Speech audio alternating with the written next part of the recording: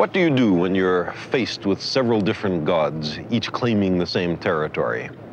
The Babylonian Marduk and the Greek Zeus were each considered king of the gods, master of the sky. You might decide, since they otherwise had rather different attributes, that one of them was merely invented by the priests. But if one, why not both?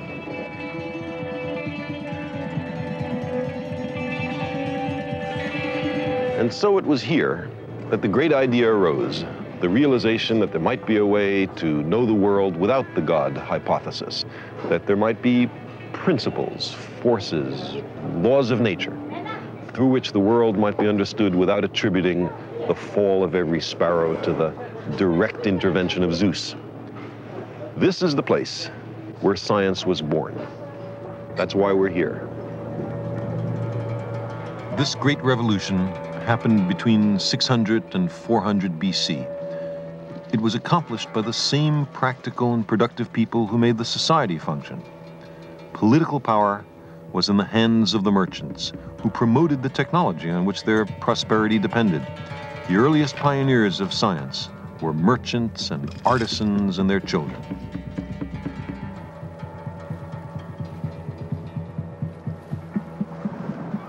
The first Ionian scientist was named Thales. He was born over there in the city of Miletus, across this narrow strait. He had traveled in Egypt and was conversant with the knowledge of Babylon. Like the Babylonians, he believed that the world had once all been water. To explain the dry land, the Babylonians added that their god Marduk had placed a mat on the face of the waters and piled dirt on top of it. Thales had a similar view, but he left Marduk out. Yes, the world had once been mostly water, but it was a natural process which explained the dry land.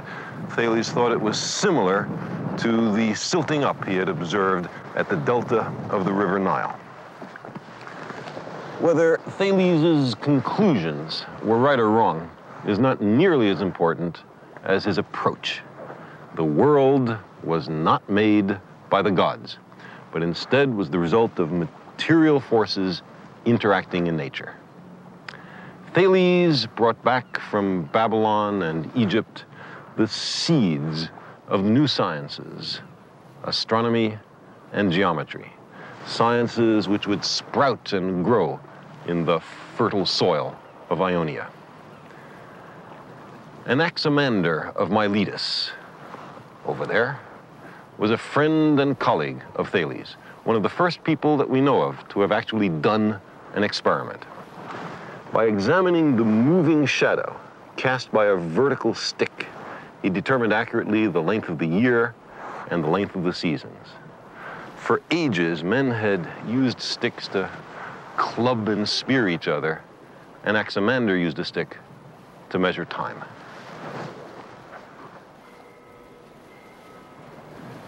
In 540 BC, or thereabouts, on this island of Samos, there came to power a tyrant named Polycrates. He seems to have started as a caterer and then went on to international piracy. His loot was unloaded on this very breakwater.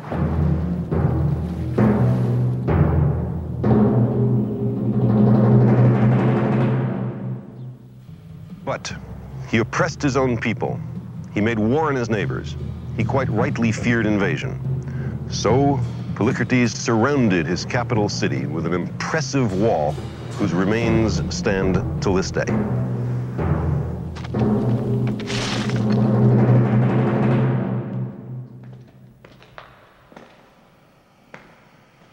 To carry water from a distant spring through the fortifications, he ordered this great tunnel built. 1 kilometer long, it pierces a mountain. 2 cuttings were dug from either side, which met almost perfectly in the middle. The project took some 15 years to complete. It is a token of the civil engineering of its day and an indication of the extraordinary practical capability of the Ionians. The enduring legacy of the Ionians is the tools and techniques they developed, which remain the basis of modern technology.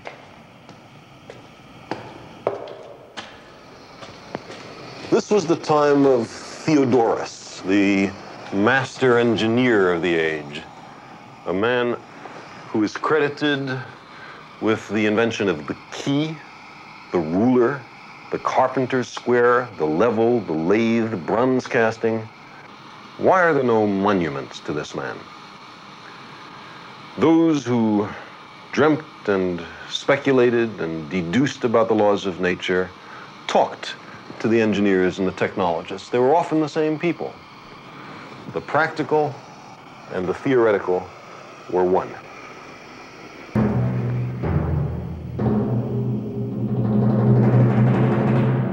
This new hybrid of abstract thought and everyday experience blossomed into science.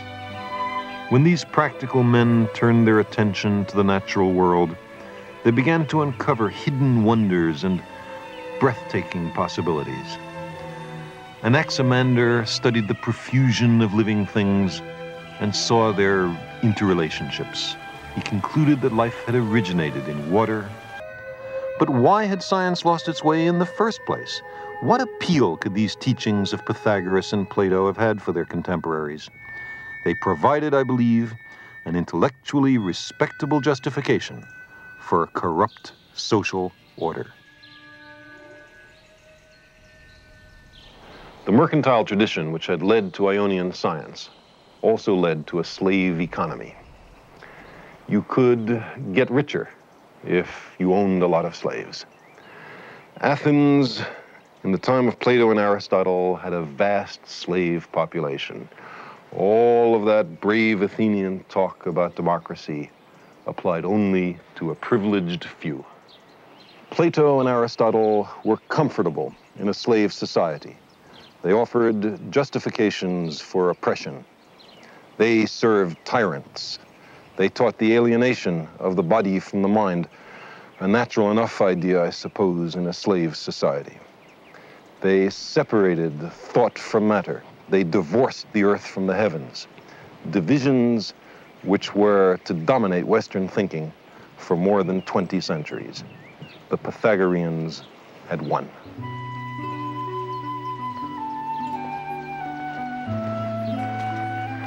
In the recognition by Pythagoras and Plato that the cosmos is knowable, that there is a mathematical underpinning to nature, they greatly advanced the cause of science. But in the suppression of disquieting facts, the sense that science should be kept for a small elite, the distaste for experiment, the embrace of mysticism, the easy acceptance of slave societies, their influence has significantly set back the human endeavor.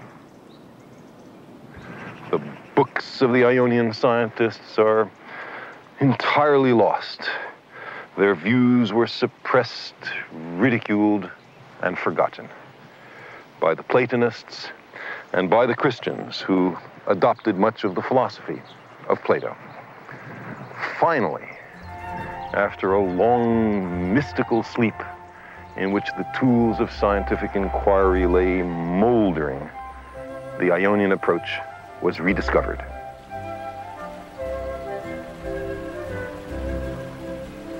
The Western world reawakened. Experiment and open inquiry slowly became respectable once again.